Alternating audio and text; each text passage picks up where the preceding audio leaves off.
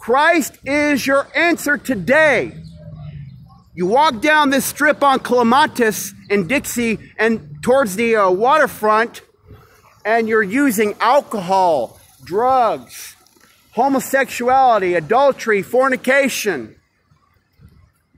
and it is mastering you. You can't put down the bottle. You can't put down your cigarette. And what have you to show for it? It's killing you, man. It's killing you.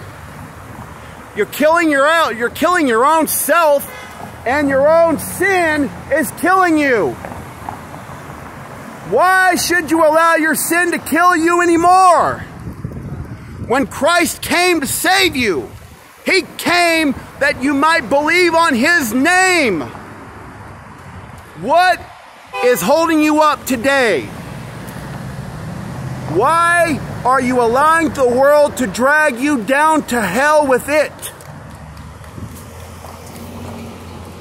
Your sin is killing you. The world, the flesh, and the devil are killing you. Yet Christ came to shed His blood for you. Your church pastor can't save you either. Your feasting and your dining down that street down there can't save you. You can't save yourself. If you could save yourself, why do you have to go to a doctor? If you could save yourself, why do you have to go to counselors, addiction counselors? Why? Because it's all you know. But you could sure know something different today than what you have been living today. The Holy Spirit has come to you today, forcing you once again to make your decision for Christ or for your flesh. For Christ, for the world. And in this late hour, it's either for Christ Jesus Yahusha or it's the mark of the beast. The mark of the beast is being required of the world. Mark of the beast, and I have to say that it's the jab, if I could say it that way to be politically correct for YouTube. You take the jab, and for eternity, you're going to get worse than jabs. Right? But more importantly, your soul right now is in danger of eternal hell. My sister here has been to hell. My sister here can tell you what hell is like. And she's going to tell you, I don't know how she made it out, but I'll tell you what, you don't want to go there, sir.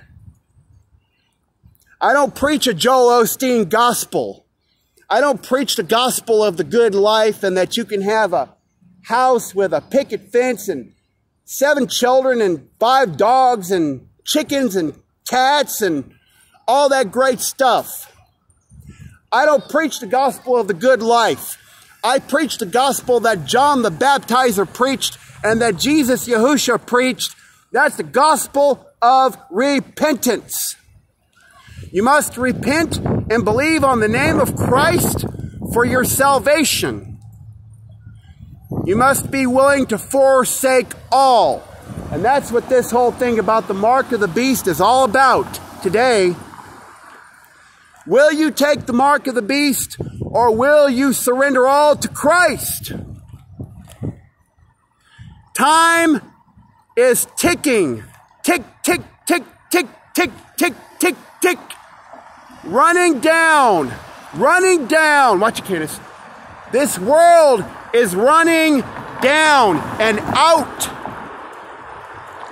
Will you repent and believe on the name of Christ this day?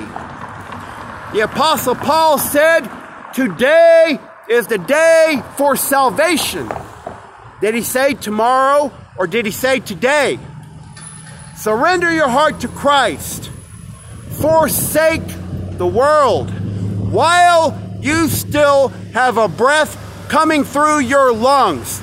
Get off your cell phone walking down the street to pay attention to what Christ is trying to speak to you today by the Holy Spirit. Will you believe tonight? Or will you just pretend to go to church?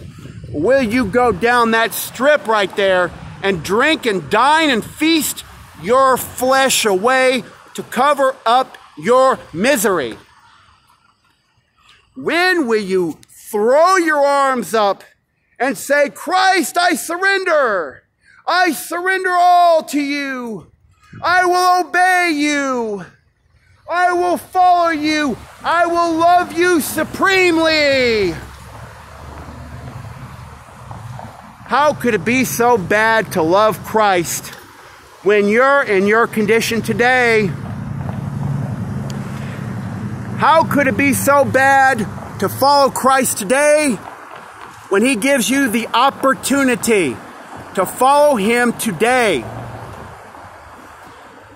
These officers have to repent. You have to repent. God commands all men everywhere to repent. All men everywhere. None excluded. I don't care if you're the mayor. I don't care if you're police officers, security guards. I don't care if you're a corporate executive. I don't care, and neither does Christ. All men are called to repent.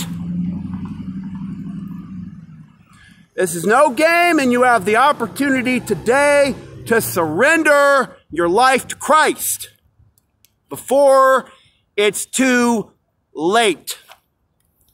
The hour is so very late, and you don't have even a clue of what's going on around the world because you're so deep into the system. And here comes a fire truck, of course. And you're so deep into the system that you're not willing to forsake it. You're hearing what might be your last call, not for alcohol, but the last call for Christ. All right? If you choose to forsake the call of Christ, this could be the very last time you hear it. This could be the very last time. You might not have another night. You may not have another minute, another day, another hour before you go plunging off into an eternal hell. Why would you want hell, fellas? Why would you want hell?